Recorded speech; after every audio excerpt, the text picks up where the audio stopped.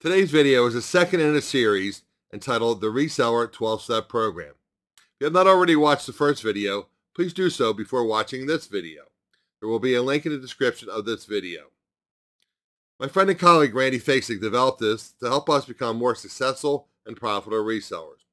Randy has been an entrepreneur for over 50 years and has been a reseller going back to the very early days. So let's get started.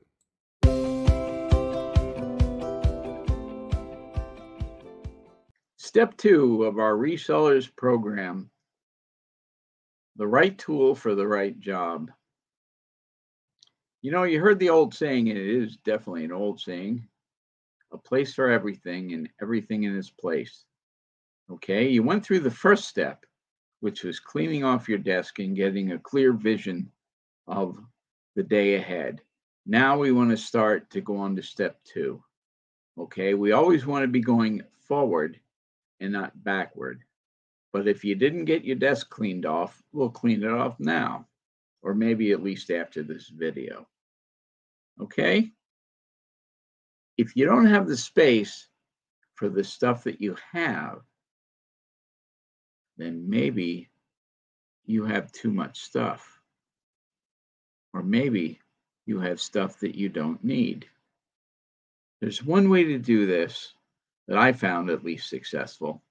You grab 3 boxes, okay? And those 3 boxes are going to be the 3 G's.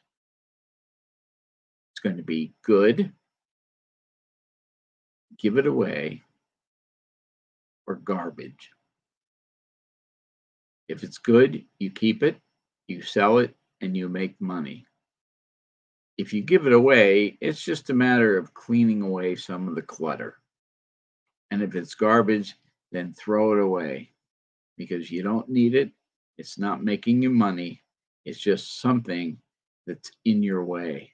So the best thing to do is not only get rid of it, but get it out of your house. Don't look at it again. Don't think about it. Don't dwell on it.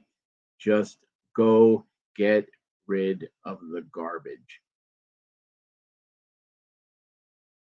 The next thing you want to do after you clean off your desk is start to clean and reorganize your shelves. Okay, and you do it by the same method. Okay, you grab the 3 boxes, you put, or just grab 1 box and you put everything in the box. And then you dump it out on the middle of the floor and separate it into those 3 G's again. You don't want to keep it. You only want to keep what's good and what is going to make you fruitful and be able to multiply your money. Be fruitful and multiply. Now, one thing you have to do once you get all that done is you want to start your work. Okay, you start your day in several ways. First, you get everything that you need together and you get a backup of it. It's really terrible when you run out of paper or you run out of ink and you don't have tape for the tape gun and you have to really cut out of your day and it's just not very fruitful at all. So that's the first thing you want to do. And then you open up your email just like you open up the door of a retail store and you greet your customers. You find out who wants to return something, who wants to cancel their order, or who wants to give you money and maybe buy more stuff than he would have bought in the first place.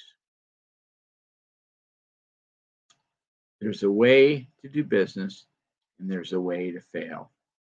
Do you know that most people fail because they have too many sellable things that aren't sellable? Okay? They're just hurdles to get over. You have to jump over this and jump over that. You have to move this stack to get to that stack and you can't find things. It's all clutter. And it really is a detriment to your mindset. You need a clear mindset. So what puts you in the mood to get things done? You're going to fill your printer with paper and labels. You're going to print your shippers. You're going to pick and pack your orders. And then finally, you have time to sit back, relax, and ponder the direction that you're going to go in, whether the direction is the right direction and you want to go further, or whether it's the wrong direction. Maybe you want to try something new. Okay. But now that you've cleaned up some of the clutter, you at least have a clear vision. So sit back, reward yourself. You can turn your cell phone back on now. You can put on some nonverbal background music. A small snack, maybe, is in order. Let's say relax for about 15 minutes. Then we'll get back to the boxes. And let's take a break for now and relax.